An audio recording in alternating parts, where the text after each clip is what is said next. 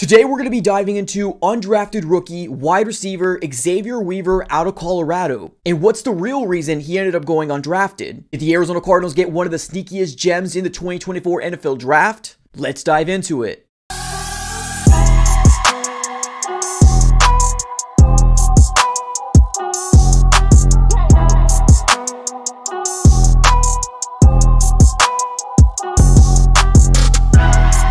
What's going on, everybody? Welcome back into another video. Definitely do me a huge favor, smack the like button on this video and subscribe for more Arizona Cardinals content. On this channel, we cover everything Cardinals news, breaking news, conversational pieces, everything surrounding your favorite team. So subscribe it up. It's absolutely for free.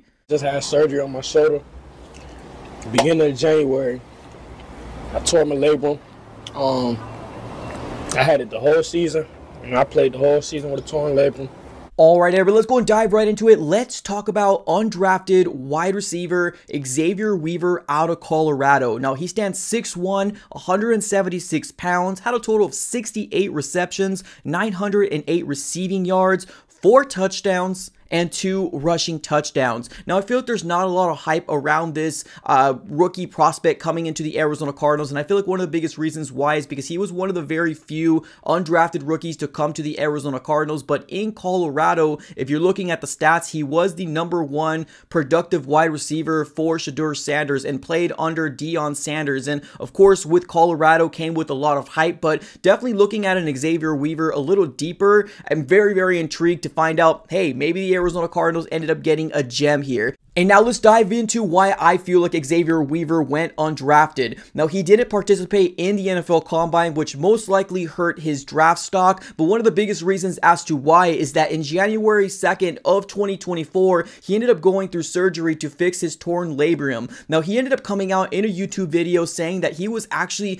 dealing with this injury throughout the entirety of the 2023 season, being the fact that he wasn't healthy at all, but he was still getting the productive numbers that he was, is absolutely pretty amazing on its own to figure out. Probably one of the biggest reasons as to why he wasn't participating in the 2024 NFL Combine, which he actually wanted to, but unfortunately due to the injury the day after on January the 3rd, he automatically had to start the rehab process for his torn labrum. And I feel like that's one of the biggest reasons as to why I feel like he went undrafted, the fact that he had a torn labrum. Now, it very well might have been possible that there was some teams out there that were privy to this knowledge that didn't want to use a draft pick on an Xavier Weaver. The best part of this whole situation is that the Arizona Cardinals didn't have to use a draft pick on Xavier Weaver. We ended up bringing him in as a undrafted rookie, and looking at his highlights slash film, Xavier Weaver seems to be a really good wide receiver that's got some really good qualities and a very, very high upside. And now let's go and dive right into what type of player Xavier Weaver actually is.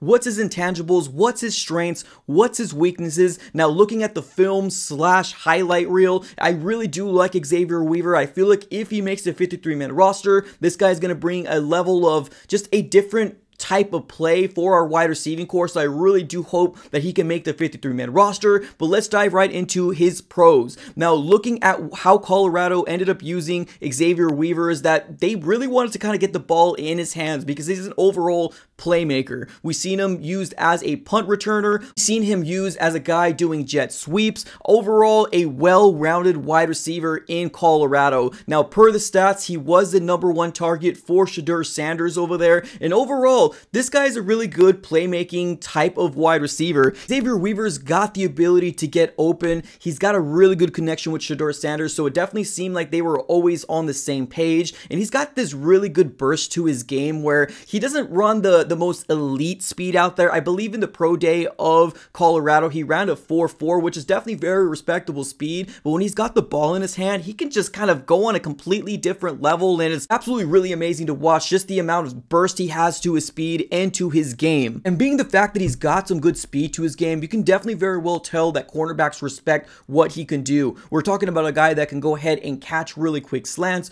really quick drag routes, do a stutter step and burn you from the top. So overall, just very well-rounded wide receiver. He's got some really, really good vision to his game as well. Actually seen him becoming a punt returner as well, and just the vision that he has to kind of break free and find those holes. And when he finds that hole, he's got that burst to his game. Just an overall overall great player, and I'm really excited to see what he can do in an Arizona Cardinal uniform. Now let's go and dive right into the weaknesses of his game. Looking at the film of Xavier Weaver, there's only really one big glowing weakness from his game, and the fact that he does have a balancing issue. And what I mean by that is that when he's going on his super turbo speed, a simple arm tackle can very well derail him, and if he doesn't recover, he can definitely very well be down by contact at that very moment. Now that's probably attributed to the fact that he's 6'1", 176 pounds. He does have a slender frame, not one of those wide receivers that have a big body frame that can go ahead and shed tackles. That's not really who he is. So that's really kind of one of the biggest weaknesses I've seen from him, and that's not really his fault. It's just kind of the way that he's built. And I guess if you want to add another thing, is that he did miss some games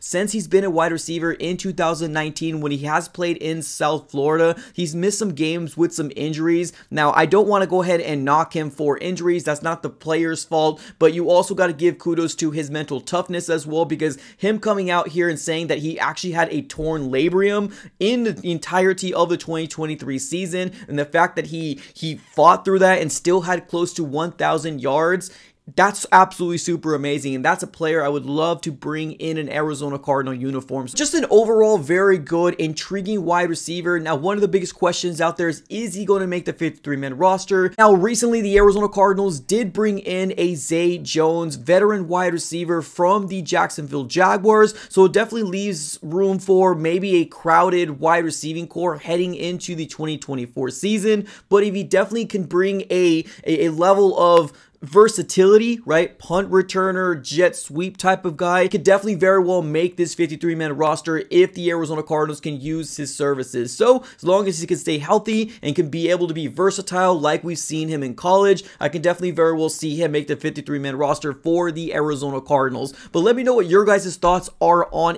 Xavier Weaver, undrafted rookie from Colorado. Let me know here in the comments below. Appreciate y'all for tuning in as always. Have a great rest of your day and go Cards.